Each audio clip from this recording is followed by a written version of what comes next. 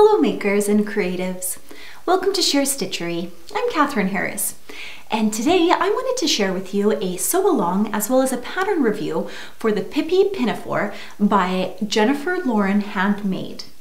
So we're going to start off with the sew along and then stay tuned because at the end of the video I will go through a pattern review. So let's get started. Bum bum bum ba-dum ba-dum bum bum bum bum bum ba-dum ba-dum bum bum bum bum ba-dum ba-dum bum bum bum bum bum ba-dum ba-dum bum bum bum bum ba-dum ba-dum bum bum bum bum bum ba-dum ba-dum bum bum bum bum ba-dum ba-dum bum bum bum bum bum ba-dum ba-dum bum.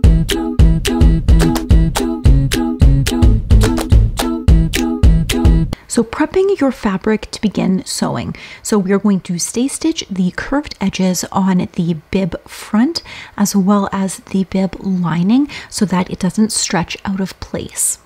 Next, you're going to apply interfacing to all of the pieces that are listed on there, as well as placing it over where the buttonholes are going on the wrong side of the bib. We're going to start with the button band. So first we are going to serge the edges of that and transfer all of the markings. And then we are going to place the lining and the bib band together, right sides together, pin along here, and then we're just going to stitch along the edge. And then we're going to clip along the curves. And in the center here, I like to do a little triangle just to create a little bit more movement in the fabric. Going to turn that right side out, and then we're going to press this. And when we do press this, we are going to want to be careful to roll the fabric slightly towards the side of the lining so it doesn't peek through when you see it on the other end. And then we're going to top stitch along the edge of that, and I've just marked also where the buttons are going to be placed. Now we're going to move on to the straps. So with the straps, I am just putting in some tailor tacks because I am using a wool fabric. The markings with chalk or a water-soluble marker aren't going to show up as well and might rub off, especially when we're turning the straps. So we are just going to place them right sides together, and we're going to pin along the long side of these straps. And we're going to stitch all the way down, and you're going to leave the two short ends open. And then we are going to take it over and turn it. Don't forget to clip the bottom curve just so you get a nice point on the end there. And I like to use a safety pin to turn them and then press them, and I've top stitched all around the edge of the straps. Now moving on to the pockets. So we are going to place the pocket front and lining right sides together. And we are going to pin along the perimeter of the pocket, and then we're going to stitch along both of the long curved edges, leaving the two edges open, one at the top and one at the side. We're going to clip those curves so that we can turn it and it will turn nicely. And then we are going to turn it right side out, which is easily done through those two open ends. And then we're going to pop it on over to our ironing table and give it a nice good press. And wool absolutely loves steam from the iron, and this pressed just like a dream. Next, we're going to top stitch along the top edge of the pocket. And then we're going to move on to the bib. So we're going to start with the darts in the front of the bib, which will create some lovely shaping. Now, to create these darts, I like to transfer the markings on and then use my pin to see where the line is. So I actually match up the pin and have it go through the line on the other side. And when it matches up exactly, I know that I'm going to be stitching exactly on the line and getting a correct dart. And then you're going to backstitch at the end, but when you get to the very end here, you're going to lift your needle up, leave some long thread tails, and then you're going to tie a couple knots on the end. This is to reduce bulk. You never want to backstitch at the top of a dart. And so once you've got those threads secure, then you can clip those tails. And now I've pressed the darts towards the outside, and then on the lining, I'm pressing the darts towards the inside. That way we're reducing some of that bulk. Then I'm going to place them right sides together, just pinning along the top and the sides. And then we are going to stitch that in place, leaving the bottom open so that we can turn it later. So we're going to take it over to the machine and we're going to stitch all the way along the perimeter here. We're going to clip the corners as well as any of the curves here. And then we're going to turn it right side out. And once again, where the buttons go, I've marked with tailor tacks, which is what you'll see those white threads there.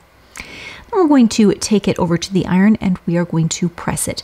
And just as we did on the pockets, we're going to make sure that we're rolling it slightly towards the back so that you don't see any of the lining, especially because I got a nice fun funky purple fabric.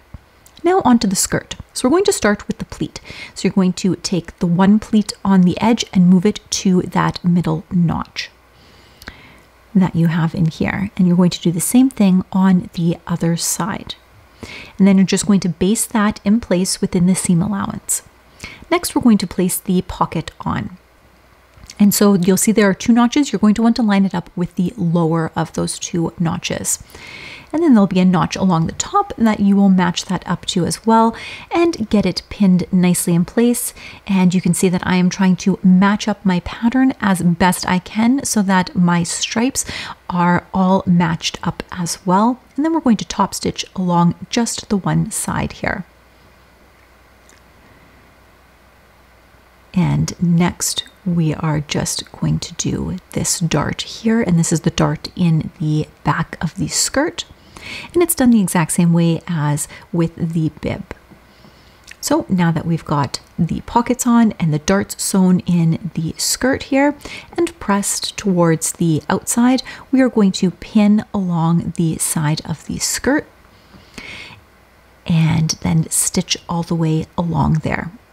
So we're going to do on the one side all the way down, and I like to serge the edges of this individually before I stitch them together just so it lays nicely. Now on the other side where you have your double notches, that's where we're going to put the button placket. So we are not going to stitch all the way down the side here. We're actually going to start at the one notch and then going and stitching all the way down. And now we can move into the button facing here. So we've got our button facing that we had prepared, and we are just going to lie this one here. And this is just the single layer of fabric, and we're going to match up the notches, and we are going to put it right sides together on our skirt and just stitch up. And then we're going to press it nicely. And then you're just going to baste along the top here so that it stays in place.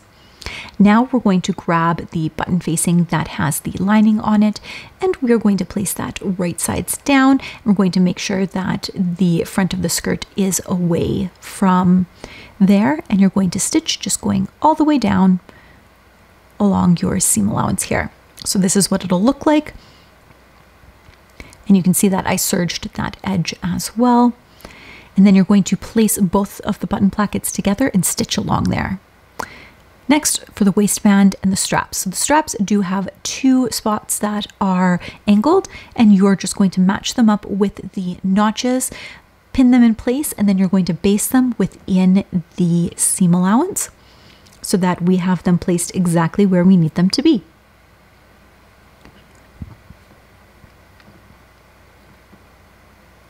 And now you'll see that there are another two notches, and those are going to match up with the side of the bib, the center front of the bib, and then you will get to the other end.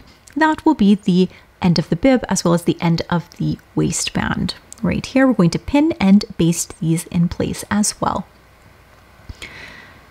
And so we're just going to stitch all the way down, basting all of them in place.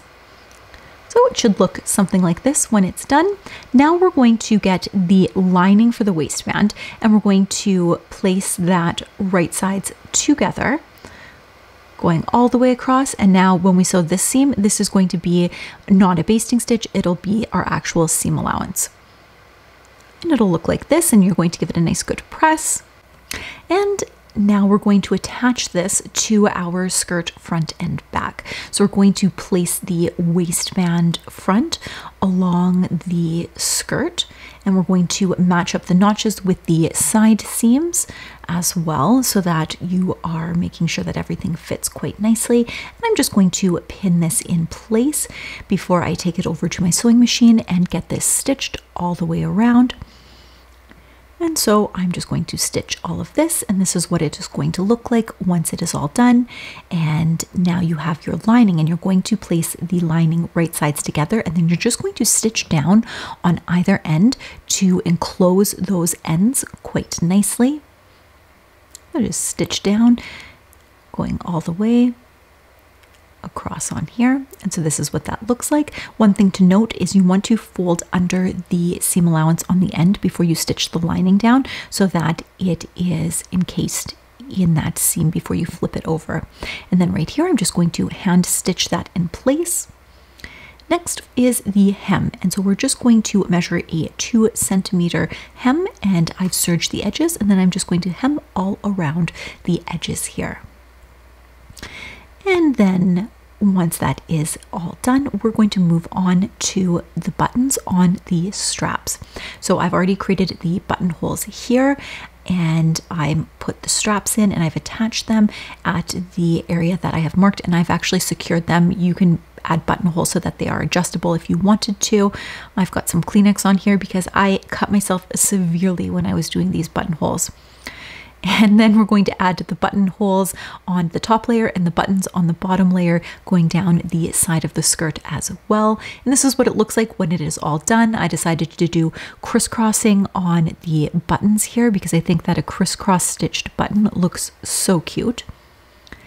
And you notice I did the button on the skirt here in the wrong direction on the very top, and then I did them in the right direction on the lower 3. But this is the final pinafore. I think it is so cute, and I really love this button detailing and these cute pockets. I hope you enjoyed it as much as I did. This really is a beautiful pinafore to wear, and I think I'm going to make quite a few more. So now that we have finished making the pinafore, I thought I would do a review on the pattern itself. So this was the first pattern that I've made by Jennifer Lauren Handmade, and I must say it is one of my favorite pinafores that I have done yet. Currently, I'm in a bit of a craze where I am enjoying some vintage style pinafores, and I'm trying to find just the right one. And this one ticks almost all of the boxes. The only thing I wasn't sure about was the top where it has the button fasteners, or if you wanted to use, like with overalls, the lock mechanism. And I was worried it might be a little too bulky along the top, but it really isn't, and it adds a bit of character to it. I decided to use a wool coating from Miverva, and I'll leave a link in the description down below as well. And it really gives the pinafore sort of a vintage feel, because if you've ever had an authentic vintage dress, you know that the fabrics are a little bit thicker and a bit more voluminous. Now this is on the lighter side wool coating, and it's a wool poly blend, and it fits lovely. It is a dream to sew with. I don't know if you guys have ever sewn with wool before, but it's one of my favorite fabrics because it presses into shape so nicely. Absolutely adore it. Another thing that I liked about this pinafore was the functional pockets. So I had made another pinafore, and I'll link the video for you guys down below and a card up here where you guys can check it out, and it was from Nina Lee. Now the skirt was cute, but the pockets are very similar to the pockets that are on this one, but in that case, the pockets were so small that you couldn't really fit much in there except maybe your ID or a debit card. Whereas this has some more functional pockets, and I do like the detailing that the patch pocket does give. I like the crisscross in the back for the pinafore, and the pattern itself is drafted quite nicely and fits very true to size. I didn't make any adjustments in it. And I really like that on the bib portion, you do have some front darts that create some added shaping in the bust area, where I've seen other pinafores where they are just a square, which is fine if you're making a child's pinafore, but for an adult who has a bit more curves, you really need to have that shaping go into it. So I really like that attention to detail on that. The only thing that I would change is I just made a note in the pattern, and it's not necessarily something I would change, but it was something that I would do. So when making the skirt part, because it is not a lined skirt, I would go in and finish the edges of the seams prior to sewing the skirt together on the front and the back. That way you could do Hong Kong seams, or if you wanted to serge those edges separately so that you could press them open and it lays nice and flat. But other than that, I really like this pattern, and in fact, my daughter saw it hanging up on my dress form and asked if she could have this exact one, so I might have to make another one for myself. Let me know your thoughts on this pattern if you've ever made it, or if you have a favorite pinafore pattern, and if it's a vintage, bonus points, because I am on the hunt for a vintage pinafore pattern. Let me know in the comments down below, and if you haven't done so already, consider subscribing. Until next time, makers, let's get our sewspiration on.